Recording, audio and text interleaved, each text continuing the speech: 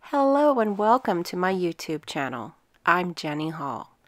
Thanks for joining me for another card making tutorial. Today I'd like to share a card that has a masculine anniversary theme. I'm stamping with Best Birds stamp set, and I will be using the Birds and Blooms Thinlits dies. This is one of the tried and true in my crafts stash, and it's a very easy go-to for a wedding, birthday, anniversary, thinking of you, even sympathy. This is probably one of the most well-rounded bundles that I go to in my craft supplies. To use all of the paper today, I am going to make sure consciously that I don't go too girly or too feminine. Being as this card is geared toward a male, I don't want it to be too much. I don't want too much shine, too much glimmer, too much of whatever would make it unattractive to a guy. And there are so many different guys that like so many different things out there that there's enough in my craft supplies where I can gear it to get to some guy to like.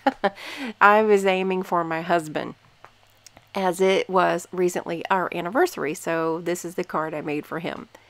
And also, just as a side note, my husband is colorblind or color challenged. So a lot of the colors that I chose today were geared to be able to work with what he can see and how he sees color. I will be doing a video in the near future on how to plan card making projects or gift giving projects that we create as crafters for people that are colorblind, because often it's not something that we give a lot of thought to. So in creating this card, I did actually put thought into what colors my husband can see. So I'm going with neutral color themes.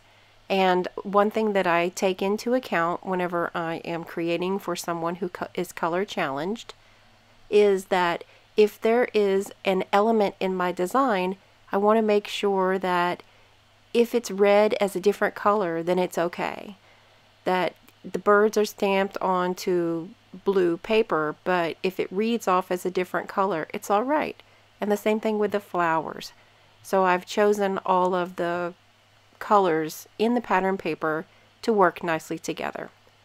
I'm adding a lot more gold embossing to this project than I normally do, because with it being a masculine theme, on a holiday card or anniversary card, it's okay to have some gold sparkle without, as long as I don't go a little too far with the sequins, then I'm still in my safety zone for creating for a guy, especially for my husband, because I don't want it to be a little bit too much.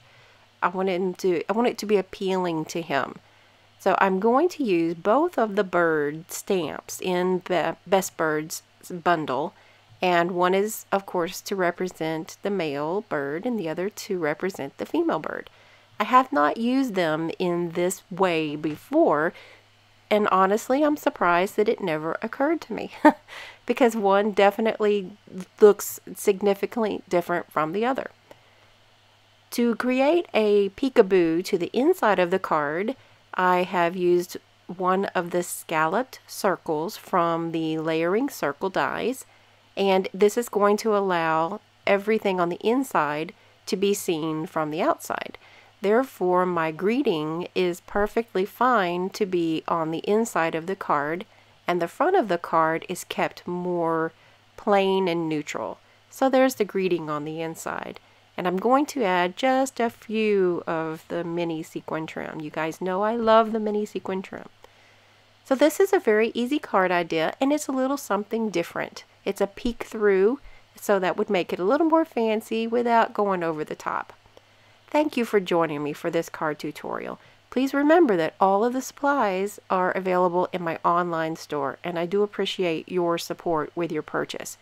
Thanks again for joining me today. I'll see you in the next video. Thanks for watching the video. Have a good day!